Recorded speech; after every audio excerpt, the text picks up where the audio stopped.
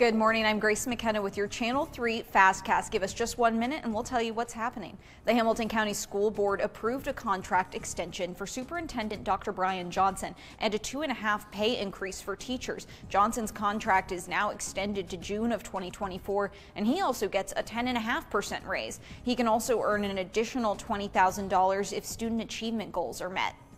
2 people now face charges for stealing a child's customized wheelchair from a home in Cleveland. John King and Rebecca Wilson confessed to taking the wheelchair and selling it to a scrapyard. Detectives were able to recover and return it. King and Wilson are now both charged with theft over $2,500. The grand opening ceremonies are also tomorrow for the Charles H. Coolidge National Medal of Honor Center.